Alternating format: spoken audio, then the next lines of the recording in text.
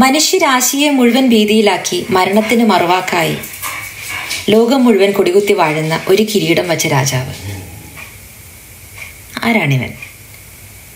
വമ്പൻ രാഷ്ട്രങ്ങളുടെ വികസനത്തിന് തുരങ്കം വച്ച് അവരെ സാമ്പത്തിക പ്രതിസന്ധിയിലേക്ക് മുട്ടുകുത്തിച്ച് ലോകം മുഴുവൻ ഇപ്പോഴും പുതിയ ചേക്കുകൾ അന്വേഷിച്ച് തേടി അലയുന്ന ഒരു കിരീടം വച്ച രാജാവ്. ഈ രാജാവിനെ നമ്മൾക്കറിയണം. ഈ രാജാവിൻ്റെ കിരീടത്തിൻ്റെ പ്രത്യേകതയും നമ്മൾ അറിയണം. അപ്പോൾ എന്താണ് കൊറോണ വൈറസ്?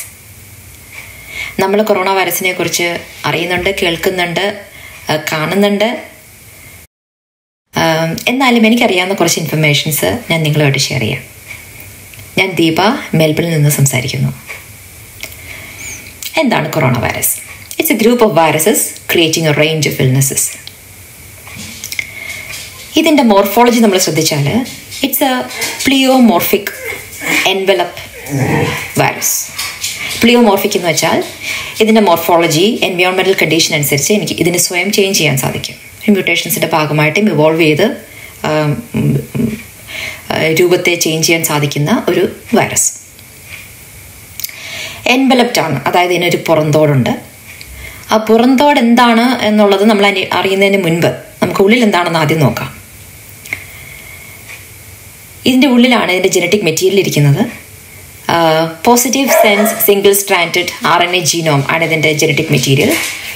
ഈ ജനറ്റിക് മെറ്റീരിയലിന് കവർ ചെയ്തിട്ട് ഒരു പ്രോട്ടീൻ ഷീത്ത് ഉണ്ട്, ഒരു ന്യൂക്ലിയോ ക്യാപ്സിഡ് ഉണ്ട്. ഈ ന്യൂക്ലിയോ ക്യാപ്സിഡിനും പുറത്താണ് ഇതിൻ്റെ എൻവലപ്പ്. അപ്പോൾ എല്ലാത്തിനെയും കവർ ചെയ്തിരിക്കുന്നതാണ് ഈ പുറന്തോട്. ഈ എൻവലപ്പ് ഉണ്ടായിരിക്കുന്നത് ഗ്ലൈക്കോ പ്രോട്ടീൻസ് ആണ്. 2 types of glyco proteins are used. ഈ എൻവലപ്പിൻ്റെ മുകളിലായിട്ട് അതിൻ്റെ പുറത്തായിട്ട് ക്ലബ് ഷേപ്ഡ് സ്പൈക്സ് ഉണ്ട്. അപ്പോൾ ഈ സ്പൈക്സ് ആണ് ഇതിൻ്റെ പ്രത്യേകത. അപ്പോൾ ഇതിൻ്റെ പേര് വരുന്നതും ഈ സ്പൈക്സിൻ്റെ ഒരു പ്രത്യേക രൂപം കൊണ്ടാണ്. അപ്പോൾ നമുക്ക് പേരെന്താണെന്നുള്ളത് നമുക്ക് അനലൈസ് ചെയ്യാം. നമ്മൾ ഒരു ടോട്ടൽ സോളാർ എക്ലിപ്സിൽ നമ്മളെല്ലാവരും സൂര്യനെ കണ്ടിട്ടുണ്ട്. കാണരുത് എന്നൊക്കെ നമ്മളോട് പറയും, പക്ഷേ നമ്മളെല്ലാവരും ഒരു ഫിൽറ്റർ വെച്ചൊക്കെ ഇത് നോക്കിയിട്ടുണ്ട്, അല്ലെങ്കിൽ നമ്മൾ ഇതിൻ്റെ ഇമേജസ് കണ്ടിട്ടുണ്ടാവും. സോളാർ എക്ലിപ്സ് എന്ന് പറഞ്ഞാൽ ചന്ദ്രൻ സൂര്യൻ്റെയും ഭൂമിയുടെയും മധ്യത്തിൽ വരുന്നു. അപ്പോൾ ഭൂമിയിൽ നിന്ന് നോക്കുമ്പോൾ നമുക്ക് സൂര്യനെ കാണാൻ സാധിക്കുന്നില്ല, കാരണം ചന്ദ്രൻ ഇടയ്ക്കിരിക്കുന്നത് കാണാം. അപ്പോൾ ഒരു ടോട്ടൽ സോളാർ എക്ലിപ്സ് ആണെങ്കിൽ ചന്ദ്രൻ പൂർണ്ണമായും സൂര്യനെ മറയ്ക്കും നമ്മളിൽ നിന്ന്.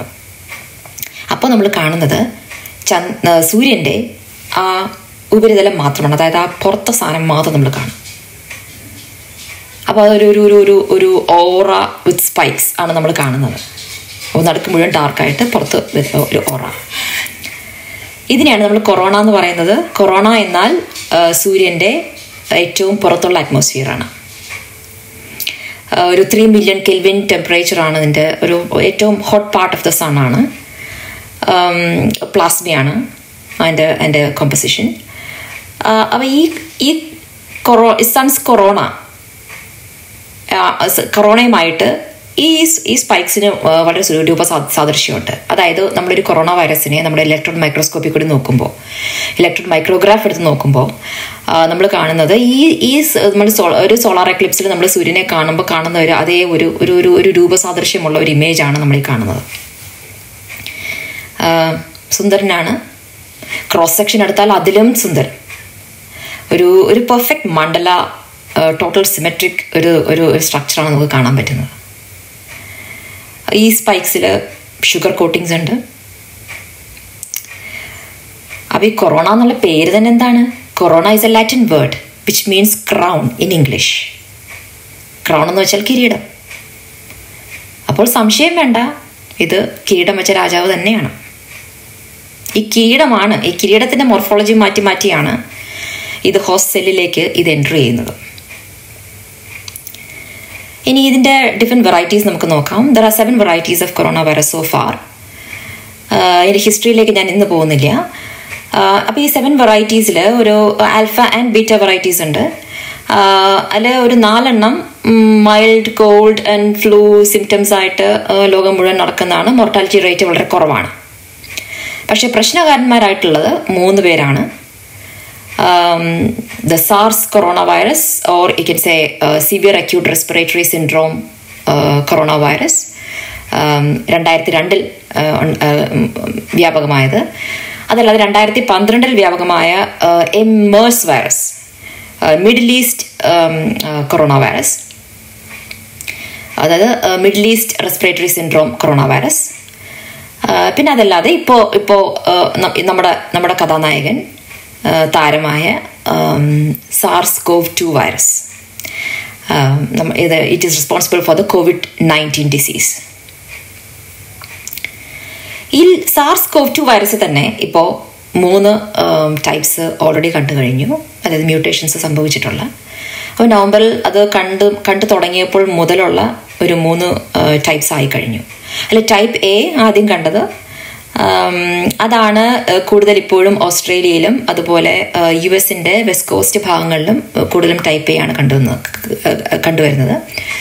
ടൈപ്പ് ബി കുറച്ചുകൂടെ അഗ്രസീവാണ്. ടൈപ്പ് എ 2 മ്യൂട്ടേഷൻ കഴിഞ്ഞതാണ് ടൈപ്പ് ബി.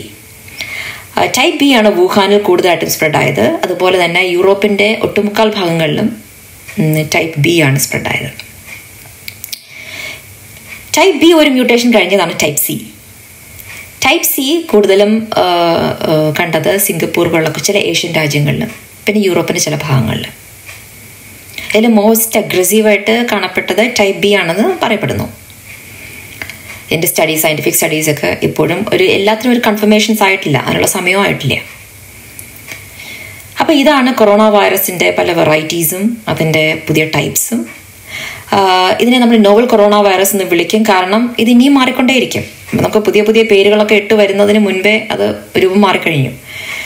അപ്പോൾ അതിനെ നമ്മൾ നോവൽ കൊറോണ വൈറസ് എന്ന പേരിൽ നമുക്ക് വിളിക്കാം. എന്താണെങ്കിലും the genetic mystery of virus എന്ന് പറയുന്നത് ഇപ്പോഴും സയൻറ്റിഫിക്കായിട്ട് കംപ്ലീറ്റ് ഡീകോഡ് ചെയ്യപ്പെട്ടിട്ടില്ല. അപ്പോൾ ഒരു കാര്യം നമുക്ക് നിസ്സംശയം പറയാൻ പറ്റുന്നത്, ഇതൊരു highly intelligently designed and engineered molecule തന്നെയാണ്. അപ്പോൾ അത് എന്താ പറയുക, it's going to B an ongoing battle for us. ഇതിങ്ങനെ നമ്മളിലേക്ക് വരും, നമ്മൾ വാക്സിൻ കൊടുക്കും, അപ്പോൾ തിരിച്ച് അനിമൽ വേൾഡിലേക്ക് പോകും, പിന്നെയും ഹ്യൂമൻ വേൾഡിലേക്ക് വരും. It's going to B an ongoing battle for us.